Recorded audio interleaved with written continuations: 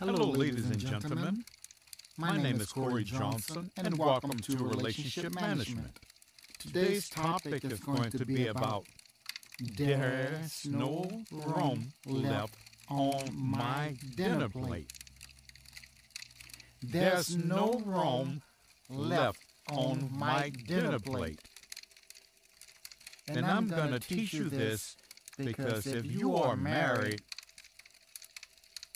or you got your lovely woman, you don't need to be making friends with men and having them smiling all in your woman's face after you invite them over. Because they will come there just to flirt with your wife and to look at your wife's ass and pussy. Every chance you get, men are nasty, they're disgusting, and men are creeps. So you don't have room. You don't have enough room on your dinner plate to be letting deadbeats in your life. Hello. You know what I'm saying? You got a perfect life and you have things set. You got your own schedule and you don't have enough time for nobody's bullshit. And there's no room on your schedule to fit no other motherfuckers in. To want to climb into your mind and your brain to get you to do things their way. You just don't have the fucking time for it. So why would I let you up in my life for? Yeah, I got a sweet, beautiful wife. Why would I let a man in my life to be my friend so you can flirt and try to fuck my wife? I trust my wife, but I don't trust you. Because they got a lot of people out there that put a needle in a woman, and they got chemicals in there that'll make a lady fall out and fall asleep and pass out. And then men rape a woman that way, or that's thing that evil people do to food, to your drink, while you're not looking, put shit in your refrigerator. So my suggestion to you, ladies and gentlemen, you can't trust nobody. You know what I mean? Don't bring nobody up in your life. Especially the ladies. Don't go making friends with no new women. You understand what I'm saying? Here you got you a site, and you and your man or your husband, you are complimenting each other. It's obvious that there's love in the house. That's real true love. And then you have a woman that's inboxing you. You know what I mean? Trying to become your friend. No, she's not trying to become your friend. She's trying to get to your man so she can wind up fucking him.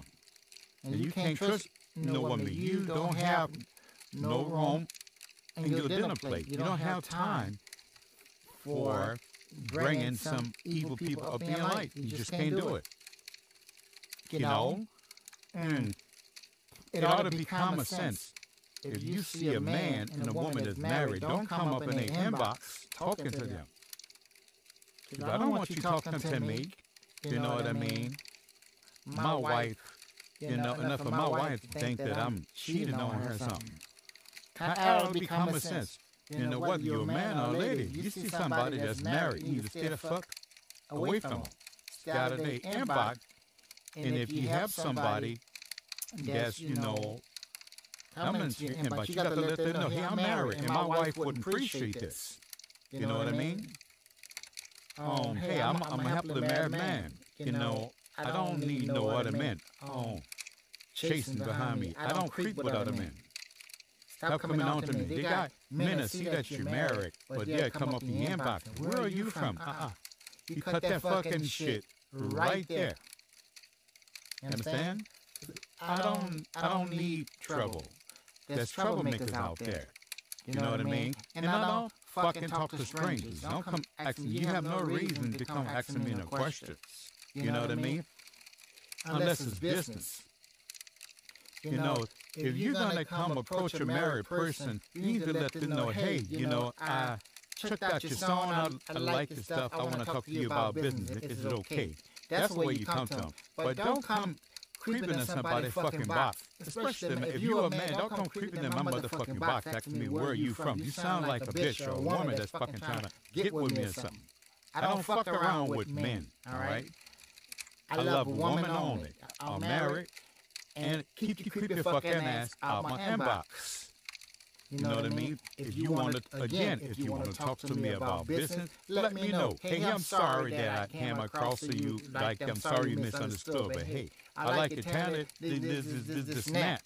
You can tell like that. But if you come at me as though, you want me to be barking, where you from, and stuff like that, I'm going to cut your fucking neck off.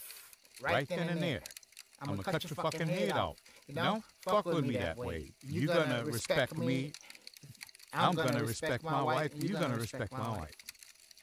And everybody needs to think this way. You need to keep creeping people out of your life. Keep creeping people out of your face.